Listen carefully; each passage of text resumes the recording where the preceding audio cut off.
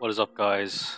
I'm going to show you how to install Haxchi on your Wii U, and I am running the latest version or latest Wii U firmware version, that is 5.5.2e, just to show you guys. Alright, so I have to use the Wii U gamepad to go on the settings. It won't let me output it to the TV, so yeah, like I said, check what version you have over here. Make 2 connections. Connect to the internet. Like I said, this one has the DNS settings. Under DNS Do Not Obtain. And this IP here, or primary DNS, is the European, the one that's good for European users. But there's also another primary DNS, which I'll link in the description below. And I'm just going to tell you is 168.235.92.108. And you want to put on the secondary is 081.4.127.20. There are also like other ways of blocking updates. This is the main one that I'm using. That seems to be working fine. So confirm if you want to, switch, like let's say you want to update a game to play online or any other updates, then you want to create another Wi-Fi connection. This one has auto-obtain, so when you go on the Eshop it will load up, it won't come up with an error and you can update, but just check whether or not there has been a major Wii U OS update firmware. Make sure that there isn't one, just in case of bricking your Wii U. Alright, so after you have done your blocking updates, next you want to get your SD card. Like I said, make sure it's the right size. If your Wii U is a 32GB, then you need a 64GB SD card. If it's anything lower than 32, then a 32GB will be enough. Download this application here, or this program called GUI format. Find what drive it is. In this case, mine is G. Don't worry about the allocation size, and then you just click on start. I've already done this, so I'm not going to show you. It just formats it to the right file format for FAT32, and then you want to make sure to rename your SD card with like anything with lower cases or without a name in order for your Wii U to read it. Like I said, I'll post the link to download this program here. Once you've done that, you will have your formatted drive.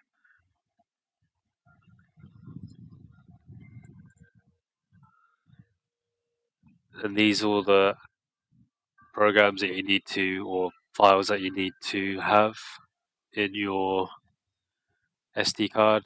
And what I've done here is I just extracted all of it onto the card, onto the root of the card.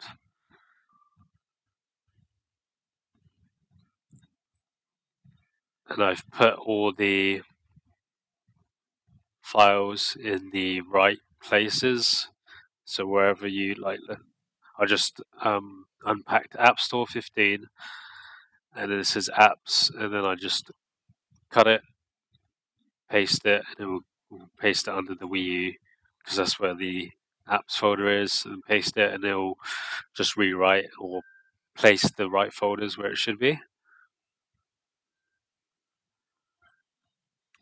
So these are all the latest updates for the programs, and I'll post a link below.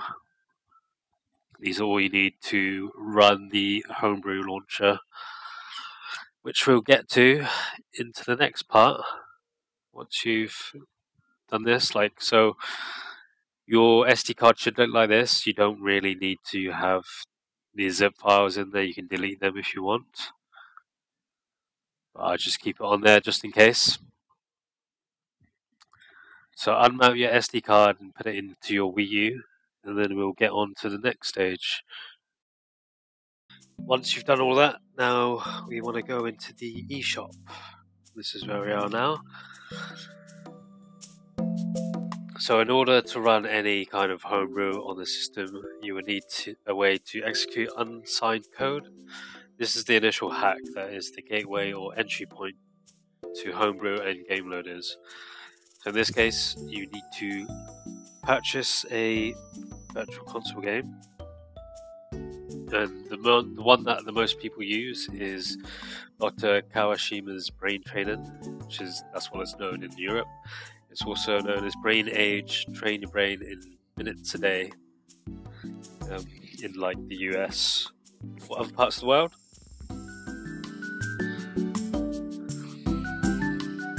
so that is what we're going to find now. I guess it's like the cheapest game to get on here.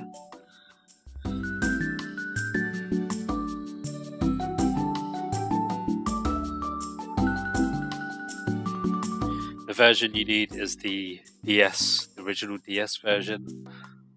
Such a brain training.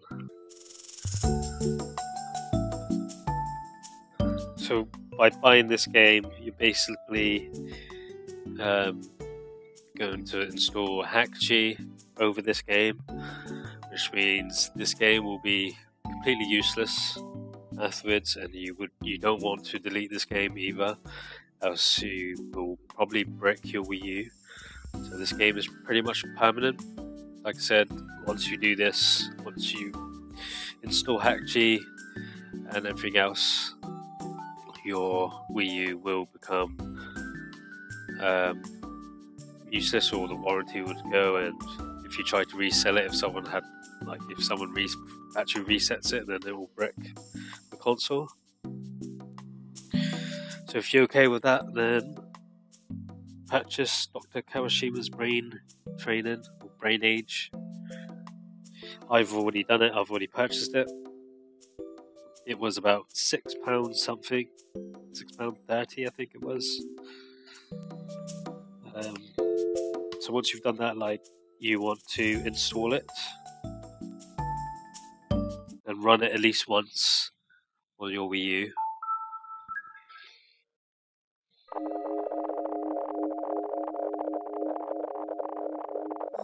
Oh yes, I've put mine all the way to the end of the page, which I would recommend doing just in case.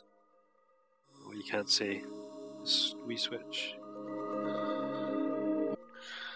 Right, you can see here, that's where I put the Brain Age or Brain Training. Put it right at the end of the folders, just in case you might accidentally delete it. So once that's installed, at least run it once, see if it works. And when you're happy with it, exit the game, and then you want to go on to your internet browser.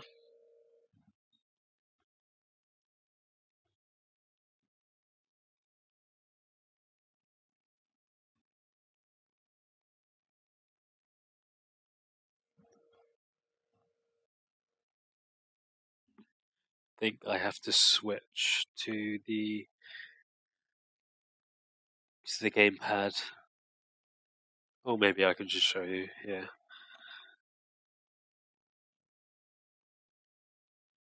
Right, we want to change the URL. This is for Wii U firmware 5.52, just to remind you. It's a different method for 5.51. No, it's not going to come up on the capture card. for the website, you need to put in HTTP. Oh no, wait, that's wrong. Up here, HTTP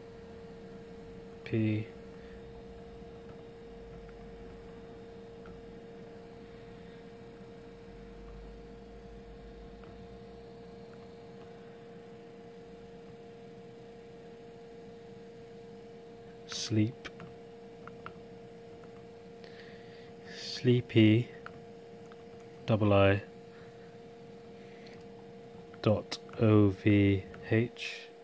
Click OK. Then this website will appear. Sleepy version 2 Wii U 5.52 exploit at its finest.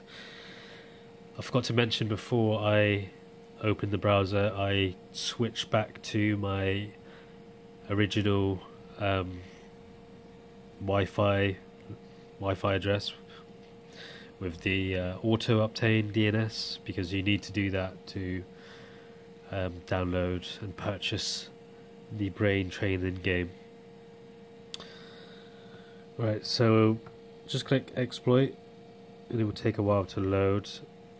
I have read that this may crash, and if this does crash for you, then you just want to power off your Wii U or unplug it and reset it again, and then keep trying.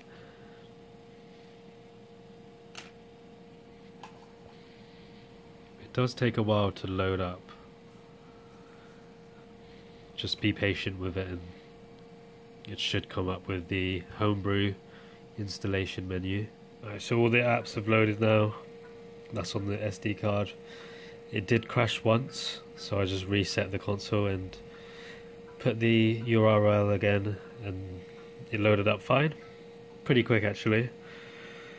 Right, so just to tell you, this one here, CBHC Cold Boot Haxchi installer, you only need that if you want the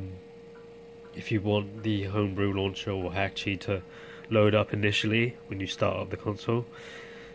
If not, then it will load up the normal menu first, and then you have to click on the brain training app again to load up Haxchi or Homebrew apps. So first we're going to install Haxchi version 2.5 U2. Click load, and it will tell you that the Dr. Kawashima brain training game here will be the game that you'll be putting Haxchi on. So you want to click A, and then click A again.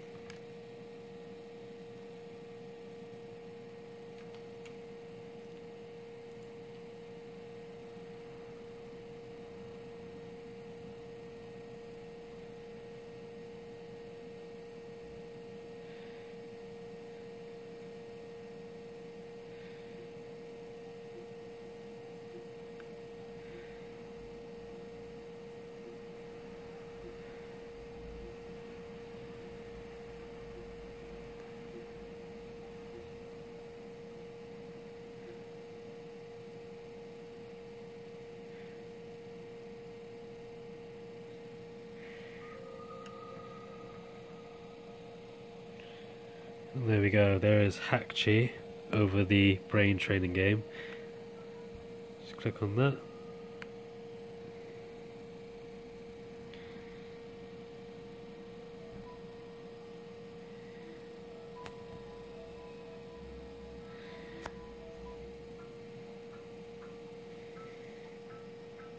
And now we can download our Homebrew apps. Saves us having to go through the browser and doing the whole link again.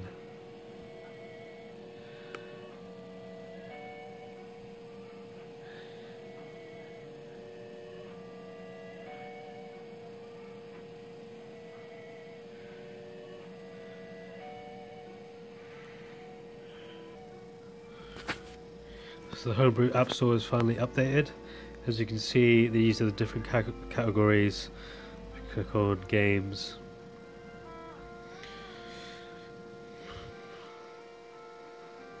Lots of like homebrew third-party software here.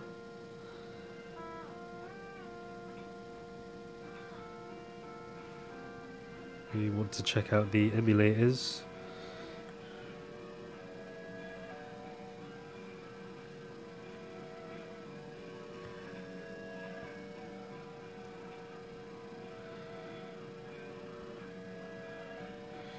Now we need load line GX2 to play your Wii U backups.